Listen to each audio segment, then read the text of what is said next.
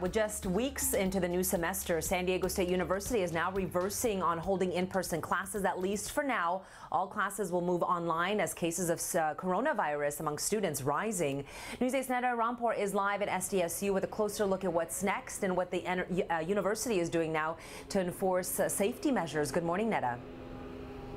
Good morning. Just 10 days into this semester and already they are going virtual. So starting today for at least the next 4 weeks, students will be logging on instead of physically going into the classroom. We're here on campus this morning where there are still, of course, residents who are staying in the dorms. And we had a chance to speak with an RA who talked about the unsafe behavior that he has seen from some of the residents here.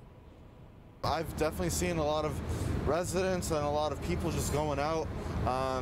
They don't wear their masks, they're not social distancing, and then when they come back to the building, that's when they pull their mask out of their pocket, and then that's when they use it, which is very ineffective because you're really just causing more spread, and you're not protecting yourself, and you're harming others too.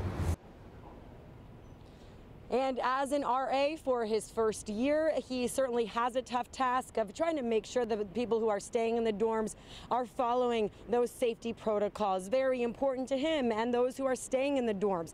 He is a civil engineer major. He had a lab for one of his survey classes. So now, of course, that lab will be online. He also talked to other students about some of them saying their professors are telling them to take part in their chemistry labs in their kitchens instead of actually going into the lab. Some 200 classes were here on campus, those mostly in the laboratories. Now they reopened here on August 24th.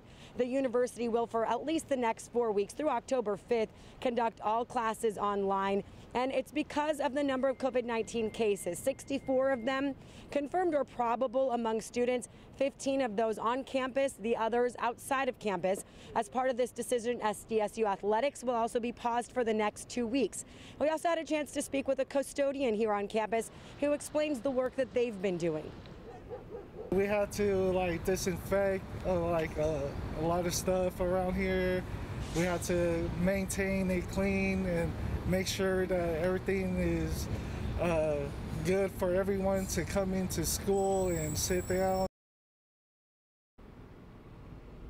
They also have security personnel. We've seen quite a few on campus, which you saw in our footage earlier. And they did say they're going to have more security out here to make sure those who are remaining on campus, staying in the dorms, follow those safety measures. And in about 4 weeks, they're going to look at where the COVID cases stand and decide if they'll be returning into the classroom or not.